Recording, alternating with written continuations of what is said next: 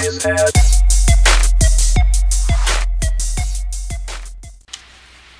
what's going on everybody? This is Qbear back again with Fluiddruid.net to bring you the Qbear interface setup video. Hopefully you notice that you can hear me a lot better. I actually finally got some video editing software. Previously I've been using a bunch of free stuff just to go ahead and get the videos up there. Now that I went and decided I was going to be doing this for a while and bought a program, I definitely like it and probably should have done that from the beginning. But anyway, a lot of the feedback that I've been getting so far is that I need to loosen up a lot in my videos. So if you guys want me loose, want me having fun, you know, I got a joke for you guys. You ready for it? Alright, so what's a pirate's favorite letter of the alphabet? Haha, you think it's an R, but it's really the C. Huh? Somebody laugh. Leave me a comment if you laughed at that. Anyway, the other feedback I've been getting, more than questions about boss encounters themselves, is about the UI that I'm using, which I thought was kind of funny. People want to know where they can get it, if I can make my folders available for download, and I've actually done that already. Head over to Druid, Fluiddruid.net forums, and I will leave a link to that in the description for this video. However, there is one problem, and the problem is that the save variables are not loading for Elv UI for some reason. It's loading as default. So for people who really want the most out of what I'm using it for my UI, I'm making this video really quick just to show them how to get, you know, Elv UI to look exactly like mine's set up. Important thing you need to know is that I do play 1920 by 1080 resolution. So if you're not playing in that exact resolution, a lot of the numbers I'm going to toss at you aren't going to apply. You're going to have to figure things out for yourself. But first thing we need to do is set up our chat windows. So basically we need to set the width. We're going to go into /EC, which I'll demonstrate right here. And then we're going to go down to chat. We'll click 535 by 125. Again, this is a 1920 by 1080 resolution, and that will make your chat bars or chat windows go all the way to your player frame and your target frame right here. After we do that, we need to set up the windows themselves. Basically what's going to happen, and let me toggle my Omen really quick, is we need to completely blank out this window. So we're going to go in here into settings, and we're going to make sure absolutely nothing displays on this window. I know a lot of you are probably questioning why I have this window in the first place. Well, the problem with Elv UI is that it sets everything based off of what's there, right? So as I hover over everybody, you'll see that my tooltip window is displaying right above that chat window. If I were to simply delete the chat window, the tooltip would actually display down here where recount is, which doesn't sound like a big deal to a lot of people, but the bigger deal is when we get into add-ons like bigwigs. When we go to configure them, you'll notice that the longer timer bars are right here butting up against this chat window, so that when I test them, you'll see they display right here, and of course they scroll up. If I simply got rid of this chat window, then by default they'd be down here and they'd be displaying behind recount. All your recount data would cover what's going to be happening in the fight. You can, if you decide to, move it every time you log in. I mean, that's totally up to you. The main problem with that is that you're going to have to do it every time you log in. Every time you go to log off, it's going to reset itself to default settings. And so basically you just leave that blank window there. It doesn't really do anything, and it makes your life a whole hell of a lot easier.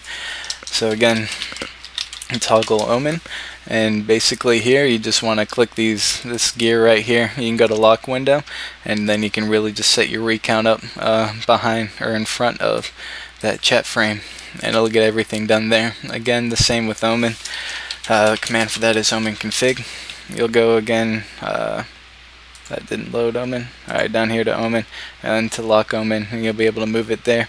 Now with EC, of course Elv UI, you'll notice the add-on skins, Omen and Recount, as well as bigwigs and all the other add-ons that you see right here. They're going to come preset to look just like everything else on the UI. Elv UI does a good job of that.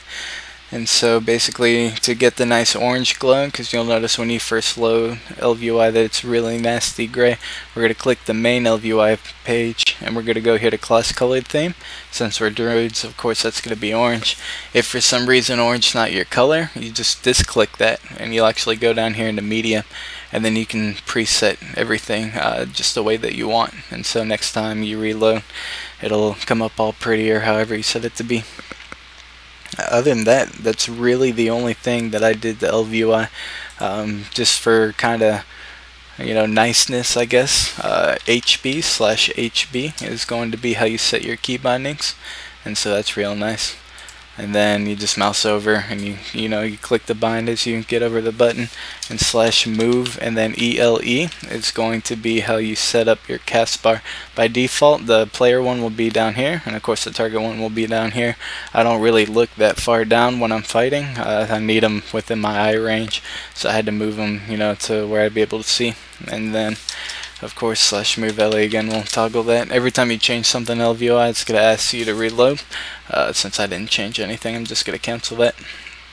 Another huge thing I get from people is Druid focus. I'm pretty sure save variables are working if you simply want to copy my Druid focus out of there. However, for people that don't want to bother downloading or anything or copying and pasting, I totally understand. I'll go very quickly on how to set that up. That's DF options. And basically, Druid Focus is a horrible add-on. Look at all this useless crap that they try to load into your system. Right now, you'll see that my Druid Focus takes up 2.4 megabytes, and that's with everything turned off. So we're going to go into visibility, make sure definitely cat form is checked, and you can turn everything else off. For my setup, again, if you're trying to copy what I'm doing exactly, you're going to go into power bar. You're going to set 296 for the width and then 34 for the height. And then after that, you're going to turn everything off. You'll see here, nothing's enabled all the way down until we get back up here into warning icons. Just leave that enabled, and then you want to set the width to 100 and the height to 100.